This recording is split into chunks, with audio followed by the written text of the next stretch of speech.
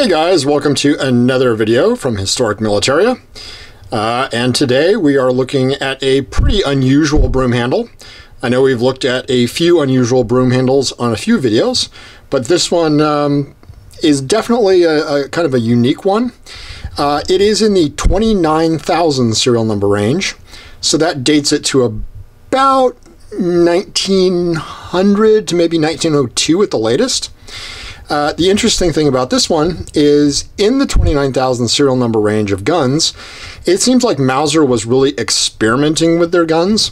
So they actually made a lot of these little bolos, and these are sort of the prototype of what you'll see for the later bolos. I know we've looked at some of the Conehammer bolos from the late 1890s, but this really has all the features that you're going to see on the bolos of the 1920s. For one thing, you've got your smaller grip here, whereas the Conehammer bolos had a full-size grip. And this is an interesting one because it's actually, these are factory grips numbered to this gun. It's got a sort of a floral motif, and I believe these are in gutta percha or hard rubber of some sort. They're very intricate and obviously very nicely made by Mauser. The gun itself is obviously in unfired condition, so don't really know where this one has been. I don't have a lot of history on this gun, but it did appear from a collection a number of years ago and has just been kind of put away, apparently. On this one, you've got your standard Mauser front sight, which is the standard front sight of all of them, with the banded barrel that you'll see on bolos.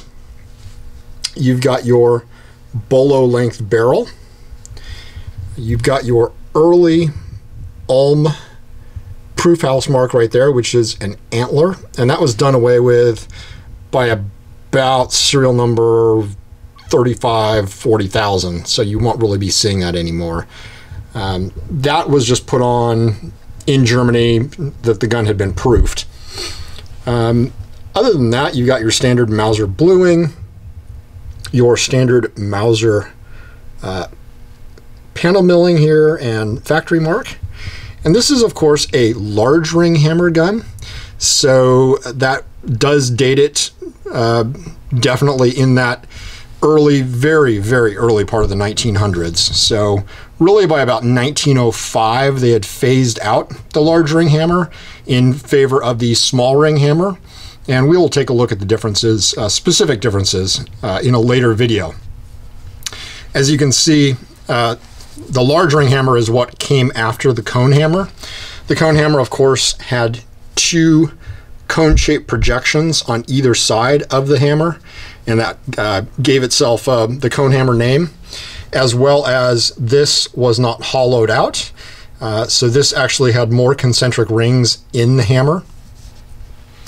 You've got your typical Mauser fire bluing on all the small parts, except your trigger, which is strawed, much like Luger's of the time. So Mauser would do both the fire blue on small parts and the straw. And the straw stayed around till about the 80,000 serial number range. On your top here, you've got some wear on your original fired blue cursor for the sight, but you do have the very optimistic tangent sight going out to 1,000 meters on this one. And this one is cut for a shoulder stock. So this has all the hallmarks of the full-size pistol. It doesn't have a bolo type sort of shortened rear sight. A lot of later bolos did actually have only up to a 500 meter sight. Not all, but definitely some. You'll see some contracts and some serial number ranges that only had that. I'm not sure if it was special order for customers or what, but you'll see them kind of interchangeably in the 1920s when Mauser was making more of these. This gun also has the characteristic long extractor of the early guns, so that was phased out by about serial number 35,000, I believe, maybe 40,000. They went to a shorter extractor. get a better grip on this guy. Hard to do this video with gloves on. But you've got your standard Mauser serial or markings on the chamber here. You've got your standard serial number, which Mauser kept the serial numbers here for a long, long time. And you've got your standard kind of milling. This is actually a very shallow milling, and this would be called a, for the large ring hammers that were full size, this would be called a shallow milled side panels. And there were different variants of the large ring hammer for the panel milling. This is sort of a short-lived variant that went out of favor with Mauser by about 33,000 serial number range. So that's just kind of an interesting thing. You've got your standard 10-shot magazine. Everything else on the gun is extremely standard. All the takedown is the same. You've got your standard Mauser proofs under the barrel and your standard Crown U right there. This gun does in fact have a matching shoulder stock that is a standard length shoulder stock but made to fit a Bolo pistol. Really the interesting thing about this gun is the grips. You don't see this kind of grip pattern on a lot of Mausers. Most of them that had black grips like this would actually be a monogrammed Mauser work or MW monogram on it.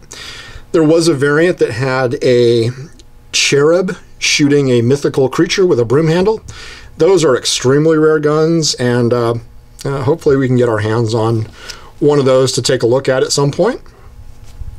But you still got your original type safety here, the same that you'd find on Conehammers, which is up for safe. No, I'm sorry. Up for fire and down for safe. So this gun is currently on safe, and to open it up, obviously you'd put it on fire, cock your hammer, pull your bolt right here back, and this gun, as I said, is unfired. It's got still some of the original grease inside of it, which is kind of interesting. And you take a look at the back here. You've got your standard repeated serial number and your hammer numbered to the gun as well. But just sort of the interesting things that Mauser was doing with their guns at this time. I have seen other Mausers from the 29,000 serial number range specifically that are also Bolos but have some different features. I've seen ones with checkered wood grips instead of the typical broom handle standard sort of serrated grips. There's just a lot of very interesting variants out there. There's 6 shots that were made in the 29,000 serial number range and all kinds of sort of interesting things. I don't know if Mauser was experimenting or if they had just come off the flat side variant that they were making and then we're going to the just using up some parts to make up the Bolos, then move on to the large ring hammer full-size guns or what. But Mauser at the time was doing just a lot of really strange things. So there's a lot of strange variants, and you may find a gun that just kind of doesn't fit the mold. And a lot of these in the 29,000 serial number range are like that. So I hope you've enjoyed taking a look at this gun, and we'll be doing some more broom handles soon. If there's anything you'd like to see us do, like and subscribe and comment, and we'll see what we can do to help you out. Thanks for watching.